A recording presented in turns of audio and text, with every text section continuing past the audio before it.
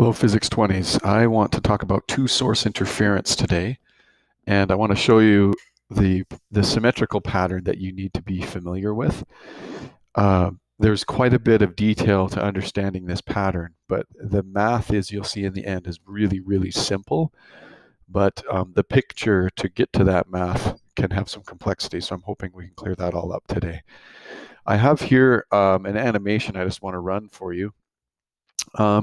This is a single source of continuous waves. And I'm just going to run it right here for you. I've slowed down the simulation so you can see this. But if you look at the screen here, this is showing like a continuous frequency that's disturbing, say, the surface of water. Okay, so it's like we're dropping a pebble into, like a whole bunch of pebbles into the water at a certain rate, but that's not really that realistic.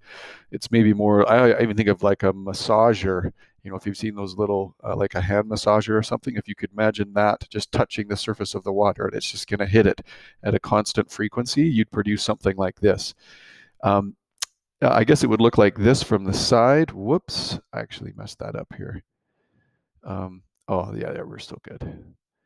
So if we run it from the side, it would look something like this. So you'd have a disturbance and the waves would propagate outwards. Now in this simulation, it doesn't show any reflection at the end. It's actually a little bit of, it gets really crazy if there's reflection in the four corners on the sides. But we're not going to do that because I want you just to see kind of the format or like the interference pattern in its pure format. Let's add a second source.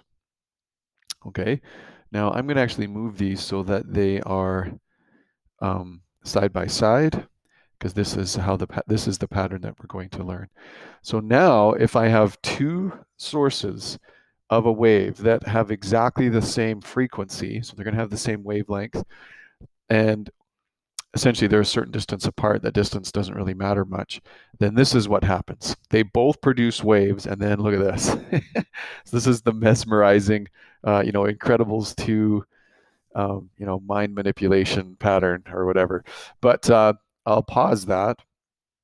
What happens is a very fascinating symmetrical pattern. What we have is interaction between the crests and crests and troughs, and you get areas of amplification, like where a crest meets a crest.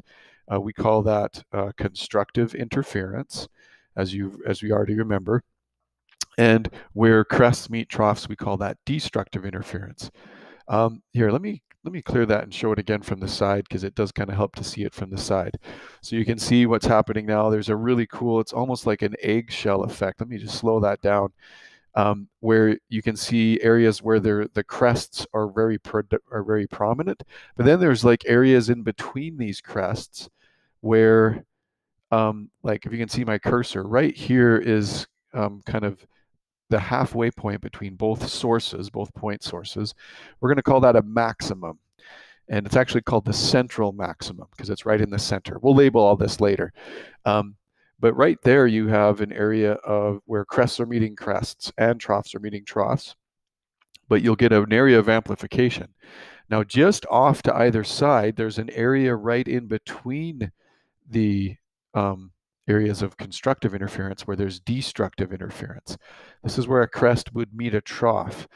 And effectively, because they're the same frequency, they cancel out. And so you get an area of where the medium is at equilibrium, and it just kind of comes out in rays from kind of the central area where they're interfering with each other. And so we get an area of either, we could say nodes, or we could say areas where there's where the energy is being canceled out. So what I want to show you is on this, I've posted this in your notes. This is actually what I'm showing you in the notes here. For a two-source interference pattern, this would obviously just be one source producing concentric circles. This would be the two-source interference pattern, okay? Now, it can get a little complex, but it's just a really cool symmetrical pattern. And we're going to analyze this pattern to understand what's happening to the waves, okay? So this is basically the breakdown And I've only labeled half of the double, on this drawing, I've only labeled half of the two source interference pattern. And we're going to introduce you to these two terms. They're called maximas and minimas. Now that's plural. Maximas, or a maximum, happens where crests meet crests and troughs meet troughs. And here in this one, that's all the dark, or that's the solid lines. So this one here is called the central maximum. Okay. Actually, I should probably label that instead of saying cm. That might think it's centimeters. So it's called the central maximum. And that's happening right here. And then immediately to the right of that, there's an area of destructive interference. It's the first one. We call that the first order minima. Okay, so I'm maybe going to just label that right here. And if you, I mean, these are pretty easy to keep track of. That's the first order minimum. But the first order maximum is this guy. So, and then the pattern continues. Okay, so we have the first order maximum, and then the second order minimum, and then the second order maximum, and on and on and on. Okay, and they just move outwards. But I think you can see here where crests meet crests. Okay, so here it's where we have an intersection. Okay, we have a crest meeting, the crest from source 1 is meeting the crest from source 2, and on and on. That would definitely be a maximum.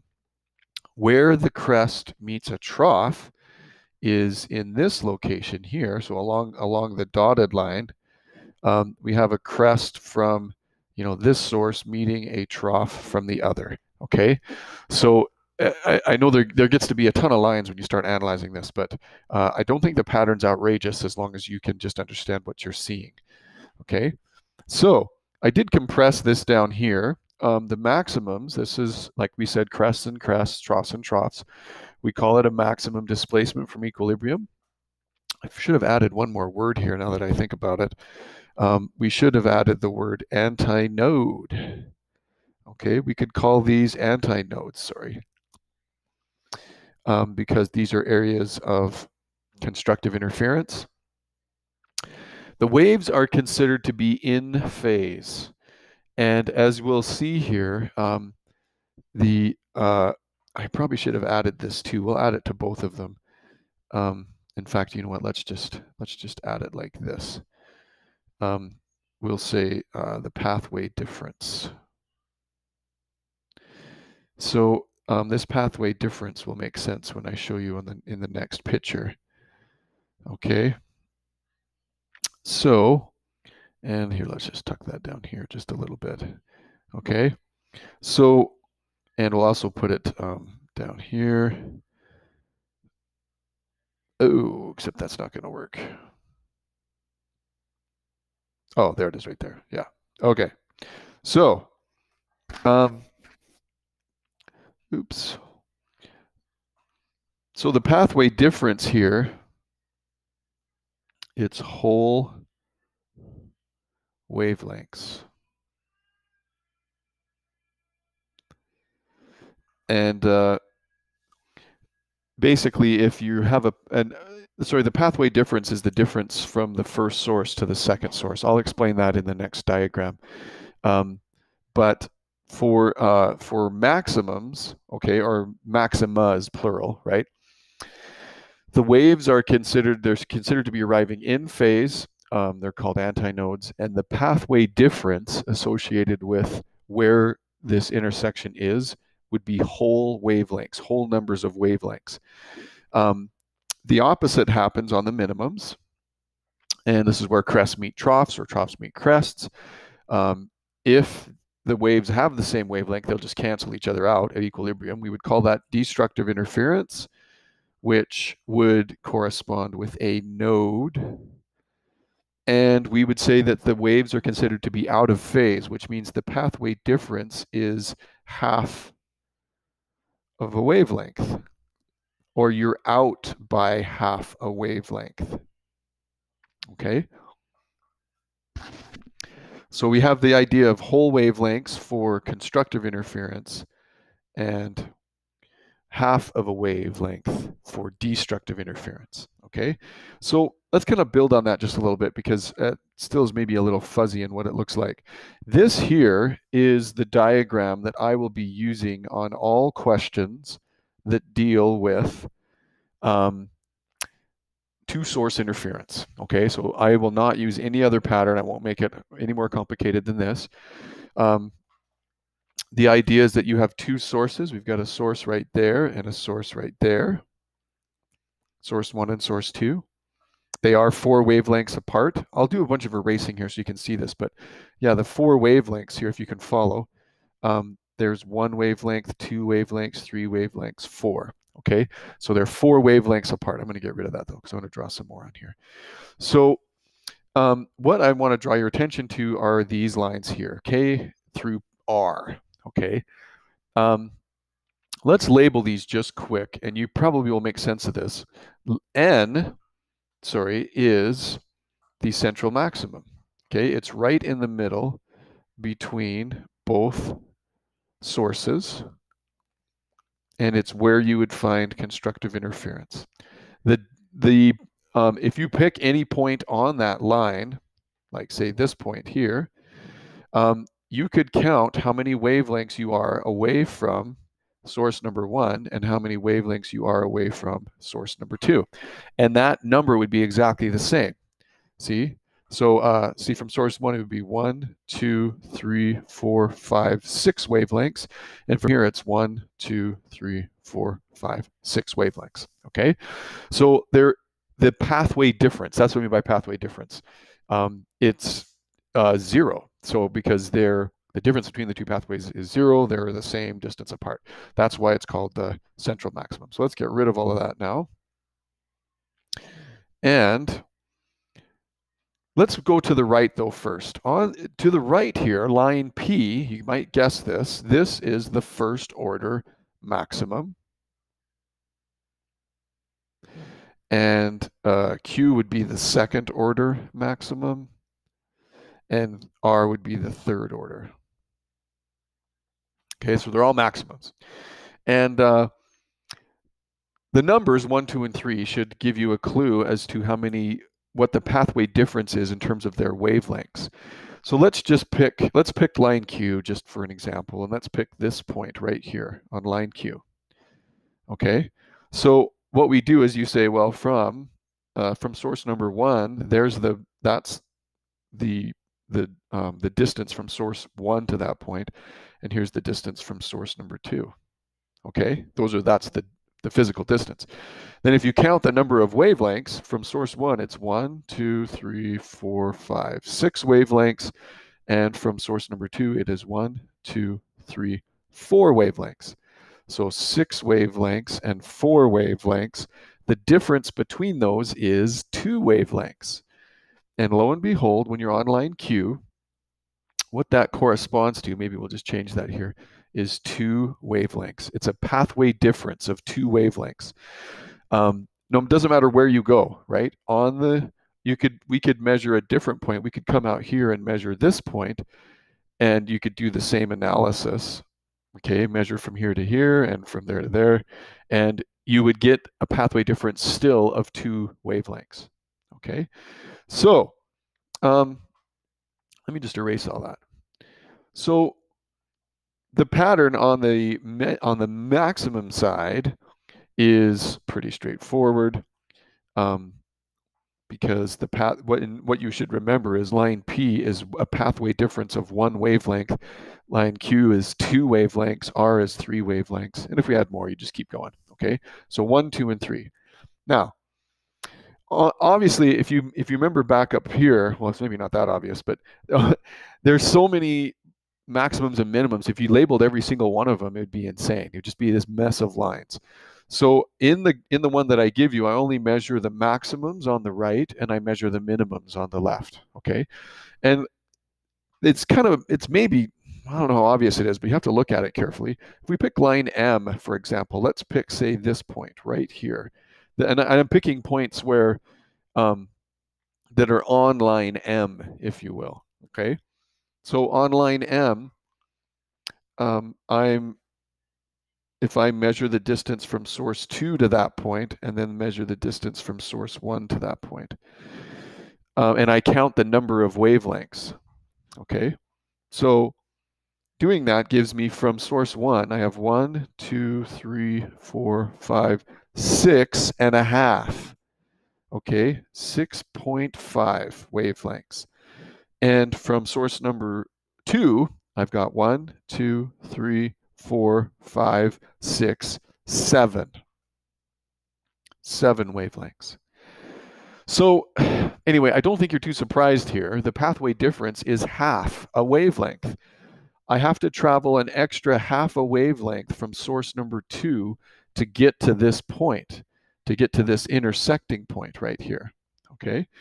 So that means that anywhere on line M, I'm going to have a pathway difference of 0.5 wavelengths, okay? And that's what will produce the destructive interference that we were discussing earlier, okay? So a crest will meet a trough, and you'll get on that, in that region, you're going to get destructive interference or a whole bunch of antinodes, okay? Line L, we could do the same analysis here. Whoops, sorry. But it would be 1.5 wavelengths. And line K would be 2.5 wavelengths, and so on, okay? So a lot of students, just as you're learning this, they kind of half memorize these, because K, L, and M is 2.5, 1.5, half, and then line P, Q, and R is 1, 2, and 3. And that's as basically as far as I'd want you to know the pattern. And I'm only going to give you this pattern, okay, just to help you understand this phenomenon.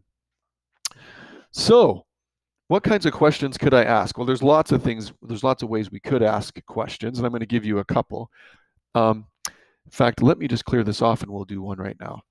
And then I'm going to leave you a couple others, because if you know the frequency, or you know the wavelength, then you can find a bunch of things. So you can find the speed of the wave, you could find the wavelength itself, frequency, whatever you need. So let's just do one line here. This says, then this is actually what the first question on two-source interference in the practice questions I'm giving you. So I'll just do it with you. It says a line on point K is measured to be 5.2 centimeters farther from S2 than it is from S1. If that's the case, what is the wavelength of the waves in the pattern? Now remember, obviously in a two-source interference pattern, the wavelengths are all going to be the same. So it says it's on line K. Well, you know what? If you really want to map this out, you can. If some of you are working on remembering that line K is 2.5 wavelengths, meaning the pathway difference is 2.5 wavelengths, let me show you how that corresponds to this length here of 5.2 centimeters. Okay, so it's and what's awesome here, it doesn't matter wherever you do this. Let's pick this point right here. Okay, I'm going to pick this point on line K right there. Okay, so this is a line. It's a line, or where one of the crests is crossing line K. So in effect, what it's saying is we could measure from source number 1 to that point, and we could measure from source number 2 to that point. And if we just counted wavelengths like I've been doing, we should get a pathway difference of 2.5. Let's just confirm that. So this is 1, 2, 3, 4.5. 4.5 wavelengths from S1. From source number 2, I have 1, 2, 3, 4, 5, 6, 7. 7 wavelengths. Okay, so the pathway difference there, 7 minus 4.5, should equal 2.5, which it does. Okay, so what it's really saying is this. If from source number 1, if I go 4.5 wavelengths, that will, that'll obviously get me to my target. Let me change colors here. But what if I went 4.5 wavelengths from source 2? Okay, so that would be 1 wavelength, 2, 3, 4.5. Okay, so if I went that distance from source number 2, it would only get me to that part. Okay, I would only make it to right here, but that's not the full distance. So what it's saying is the point on line K is measured now to be 5.2 centimeters farther from source number 2. So guess what? That's like saying from right here to the intersecting point, from that point to this point here, you can see that distance is 5.2 centimeters. Okay, if you can visualize that. So that extra distance is 5.2 centimeters, but here's what's helpful if you remember the pathway difference. I know we did all this analysis, but if you just remember the number, this 5.2 centimeters is going to be the same as 2.5 of the wavelengths, okay? Because look, there they are. Here's one wavelength, there's two wavelengths, there's a half. That distance there is 2.5 wavelengths. So if I measure it, and I know exactly what it is, it's actually a length of 5.2 centimeters. I know that's going to correspond anywhere on line K. Like, it doesn't matter. I know we did this intersecting point right here. We could have picked another intersecting point on line K, and it would still work. So here's this, that's what I meant at the beginning. This is kind of complex when you start to break it up, but the math is crazy easy, because here it is right here. I have 5.2 centimeters is equal to 2.5 wavelengths. If I divide the right-hand side by 2.5, divide the left-hand side by 2.5, I get a wavelength of 2.08 centimeters. That is the wavelength. And what's cool about that analysis is, yeah, that's the wavelength between any two crests in the pattern, okay? So that's this distance here, that's 2.5 wavelengths. There's 2.5 wavelengths, this is 2.5 wavelengths, and so on. Anywhere in the pattern, the wavelength will be 2.08 centimeters, okay? So that's just setting you up to basically determine the wavelength accurately from a two-source interference pattern. If you were to get the wavelength, then you could probably find other things, okay? So most of it's tied to the universal wave equation. If you got the wavelength correct, and let's say you knew what the what the velocity was, you could solve for the frequency, or vice versa, you could solve for the frequency if you knew the you could solve for the velocity if you knew the frequency, and then you determine the wavelength from a two-source interference pattern. So anyway, I hope that's helpful.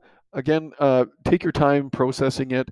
The big takeaway, though, from this, in my opinion, is just remembering, I already erased them, sorry. Remembering these numbers across the top. If you do that, then this pattern's pretty easy to analyze. So again, just to end with here, we have 2.5 wavelengths, 1.5 wavelengths, 0.5. This is the central maximum. 1 wavelength, 2 wavelengths, 3 wavelengths. So again, if you're out by half a wavelength, you're going to have destructive interference. If your pathway difference are whole numbers of wavelengths, then the waves are going to arrive in phase, okay? And you're going to make constructive interference. So anyway, hope that's helpful, and let me know if you have any questions with that. Keep up the good work, you guys.